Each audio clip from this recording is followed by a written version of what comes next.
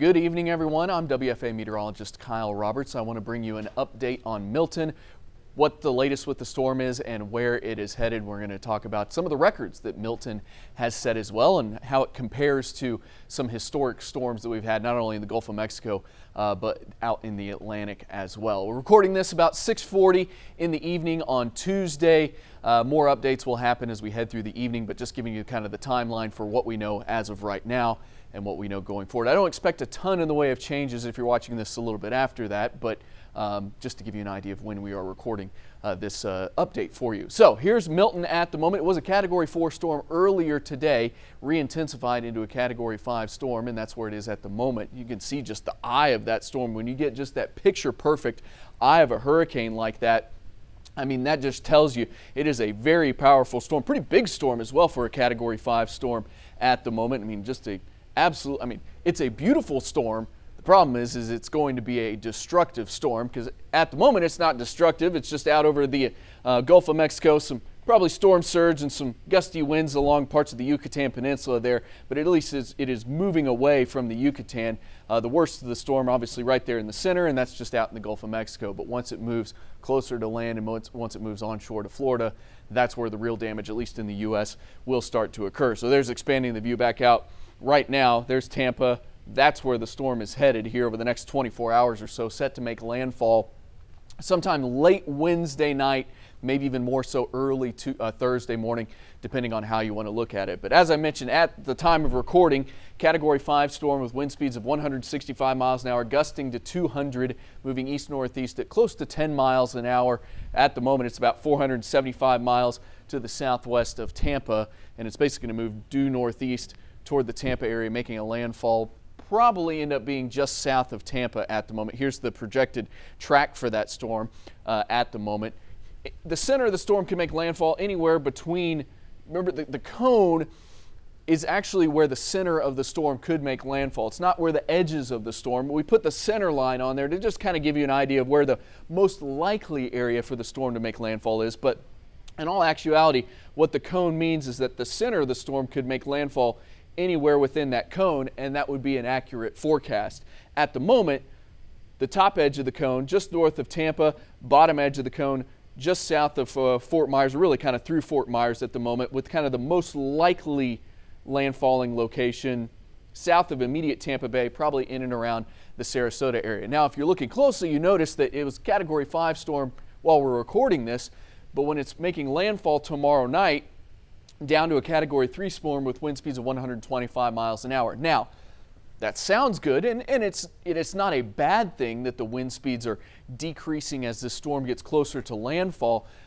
But in reality, because of how strong the storm is right now, and what I'm going to show you here in a second is a lot of times when these extremely strong storms like we have right now, when they start to weaken, at least in terms of wind speed, they actually start to grow in size, and those strong winds can actually affect a larger area than when they are very strong, and also that can make a big impact on how widespread the significant storm surge is going to be as well. Just to give you an idea, 85 mile an hour winds even as it's moving off the east coast of Florida, so it's going to be between a Category 3 and a Category 1, 1 to 2 as it moves across central Florida.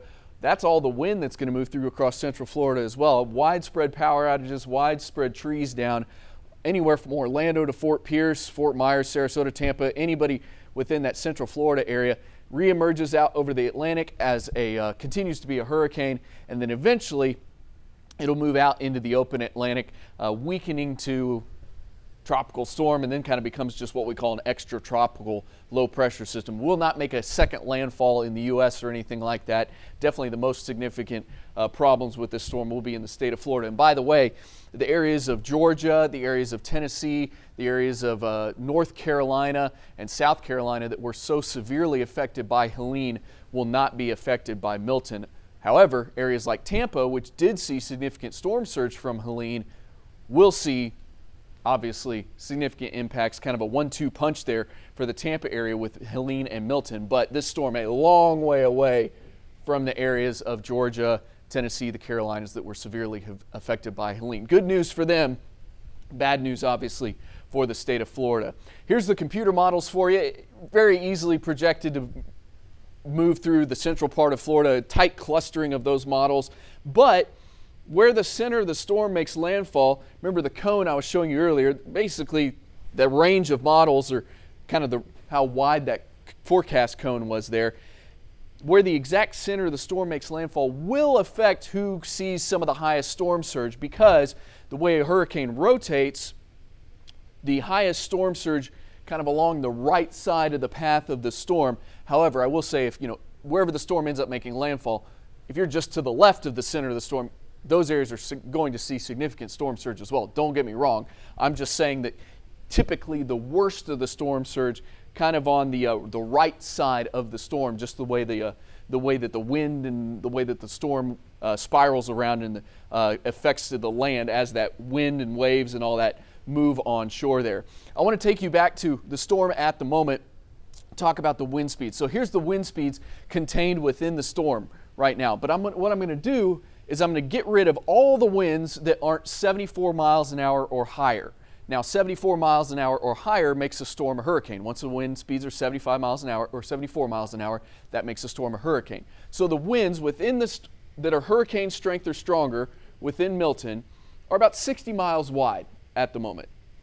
60 miles wide. But as that storm gets closer to Florida, you can really see how wide that hurricane force wind is going to become. That's what I was talking about. So even though the actual wind speeds within the storm are going to drop, they're not going to drop below 74 miles an hour. Remember, Category 3, about 125 miles an hour is at making landfall. But the diameter at its widest of how the width of those 74 plus mile an hour winds more than doubles in size as it gets closer to Florida. And that's why more wind speeds are going to, more areas of Florida are going to be significantly impacted by wind, and also that storm surge is going to be very significant for right around the Tampa area, Sarasota area, where it's 10 to 15 feet of storm surge. That's 10 to 15 feet above ground level. So you're standing on the ground, imagine 10 to 15 feet of water above your head. That's what Tampa to Sarasota will be dealing with. Outside of that, Fort Myers can expect about 6 to 10 feet. A little north of Tampa, about 5 to 10 feet. Cedar Key, it's about 3 to 5 feet. South Florida, not as much. Marco Island could still see 4 to 7. But once you head into South Florida, it's 3 to 5 feet. Miami area, not expected to see any storm surge. And the popular vacation destinations, Panama City, 30A, that part of Florida will not be affected by Milton at all. But Tampa, Orlando won't see storm surge because it's inland, but Orlando definitely will get its fair share of wind and its fair share of rain, which I'll show you here in a second. Now remember, that storm is going to move out over the Atlantic as we head into kind of the late week time frame, and then the winds will be from this direction, kind of from the east, pushing water onshore to the eastern coast of Florida, and that's where you could see 3 to 5 feet of storm surge kind of on the backside of this storm from Melbourne to Daytona Beach and all the way up to Jacksonville. That's why hurricane warnings are in effect for basically that whole area, which includes Tampa, includes inland areas like Orlando. So, Disney and all the properties surrounding that, and then also the other popular, vacation destinations, all the parks that are in the Orlando area as well. You're going to see a lot of wind and a lot of rain with this storm. Basically during the day on Thursday is when the storm will be trekking across the central part of Florida. Outside of that, we have tropical storm warnings, which basically which extend all the way down to South Florida, all the way up to Jacksonville, including Gainesville, which basically means you're going to see more tropical storm conditions versus hurricane conditions with the storm. It's not that the storm is going to weaken to a tropical storm. It just means that the conditions will be more like a tropical storm. Here's the rainfall projections. Tampa to Orlando, 12 to 16 inches of rain. Isolated totals up to 18 inches, 8 to 12 inches outside of that. But rainfall really tapers off pretty quickly north and south of the center part of the storm. In fact, by the time you get down toward Miami, it's not a whole lot in the way of rain. But remember, that's just rainfall. That's not storm surge.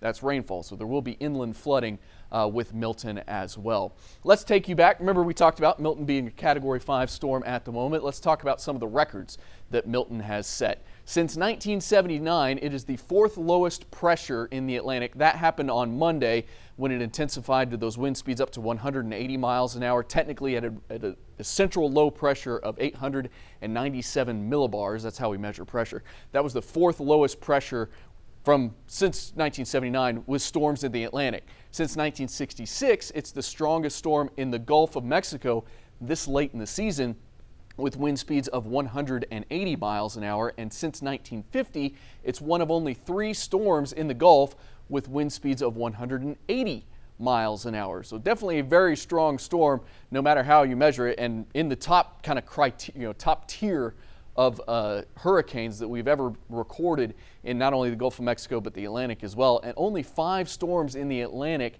have been stronger than Milton. The strongest storm in the Atlantic on record was Allen, which had wind speeds only 10 miles an hour stronger than Milton, with 190 mile an hour wind speeds. And Allen, by the way, happened back in 1980. There you go. I listed out here the strongest hurricanes in the Atlantic Basin on record. You have Allen in 1980, wind speeds of 190. You have the Labor Day hurricane in 1935, Gilbert in 1988, Dorian in 2019, and Wilma in 2005 all had wind speeds of 185 miles an hour. Then you have Milton, which starts the list of storms with 180 miles an hour. You also have Mitch in 1998, Rita in 2005, Irma in 2017, and then you have Katrina and 9 other storms that also had wind speeds of 175 miles an hour. So that's kind of the top 10 list, if you will, of the strongest storms that we've ever recorded in the Atlantic. And a reminder, Category 5 storms are wind speeds 157 miles an hour or higher is when it becomes a Category 5 storm. And we rank hurricanes on something called the Saffir-Simpson scale. They become a hurricane with wind speeds of 74 miles an hour. Category 1 ends at 95, then Category 2, 3, 4, you get the idea with what we just talked about. Category 5 being wind speeds of 157 miles an hour or stronger. Why is there not a Category 6? Well, to be honest with you, when you have wind speeds of 157 miles an hour, it really doesn't matter how much stronger the wind is for what the damage and the impacts of that storm. Winds could be 160 miles an hour, winds could be 180 miles an hour, winds could be 200 miles an hour. It really doesn't matter. 157 is enough to cause significant, catastrophic damage if that's the intensity of the storm or the strength of the storm as it makes landfall.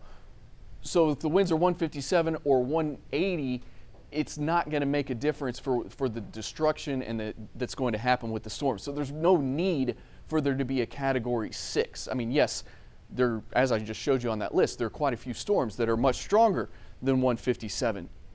But like I said, there's no need for a Category 6 because 157 is plenty high for the destruction to occur within that storm. So there's no need for there to be a Category 6 criteria. This is different.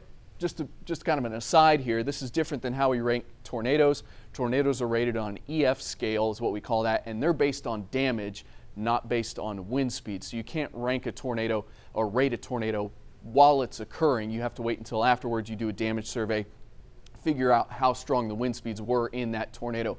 We don't have a accurate way to measure wind speeds in a tornado in real time. There's some radar data that can be done to do that, but it's not necessarily 100% accurate, and so it's just easier to rate tornadoes after they've occurred by going and doing damage surveys. Hurricanes, however, we can drop instruments down into the hurricanes and we can get a pretty good idea of how strong they are and how strong their wind speeds are. So that's why we are able to rate hurricanes on a scale of 1 to 5 by their wind speed before they made landfall or while they're going on, obviously.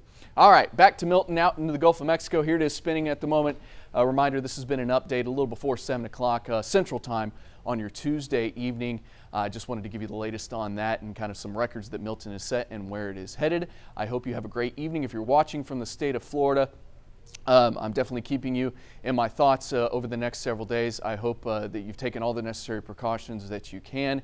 I hope everybody has a good evening and bears the storm as much as you can. For those of you watching from afar that are not in the state of Florida, remember to keep those folks in Florida in your thoughts and prayers, as well as those still recovering from Helene in parts of Georgia, the Carolinas, and Tennessee as well. Once again, my name is Kyle Roberts, meteorologist here at WFA. Have a good evening, everybody.